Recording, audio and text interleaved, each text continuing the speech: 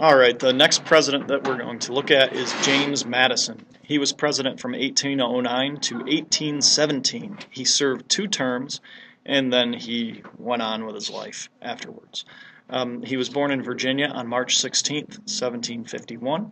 He became a lawyer, and he was married to Dorothy or Dolly Todd in 1794.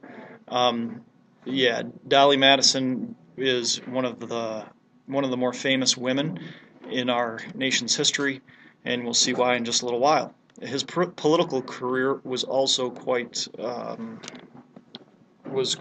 impressive. He served in the Constitutional Convention, and he's known as the father of the Constitution because he wrote most of it, a great majority of it. He wrote many of the Federalist essays, and under Jefferson he served as Secretary of State, and he died in 1836.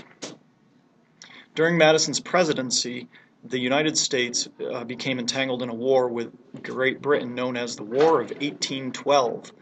And it started because many members of Congress just wanted to go to war with Britain. There were enough problems that had been boiling for years, and they decided it's time to just fight England again. We beat them before, and we will beat them again. These men were known as the War Hawks. And so Congress declared war on Britain in 1812. And even though they declared war, they really were not ready for war. There were less than 7,000 soldiers in the army. They had a very small navy. They had very little combat experience, and people were not all people were in support of the war. So immediately the British blockaded the American coast, and that prevented the Americans from selling goods or buying goods from outside. The British Army invaded the United States. They got so far as to burn Washington, D.C. Major points of the war are basically the British attack on Fort McHenry, the burning of Washington, D.C., and the writing of the Star-Spangled Banner by Francis Scott Key. And then we like to talk about how the USS Constitution was this ship, a great American ship that defeated many British ships. So basically the War of 1812 has been nicknamed the Second American Revolution because by the end of the war, 1814, after the war became a standoff, the British gave up. They gave up this long-distance war and agreed to remove British forts from America, and also to basically leave Americans alone.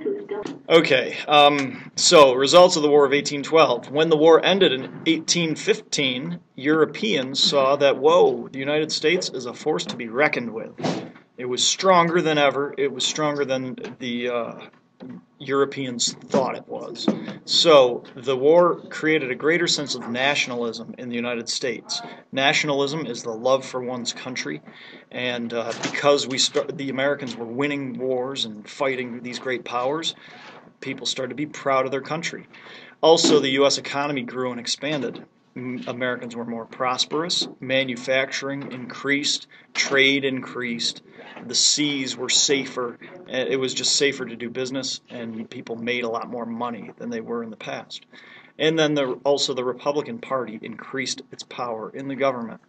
And by this point, the Federalists were kind of just falling apart. They were wasting away and becoming a party that really didn't matter much anymore.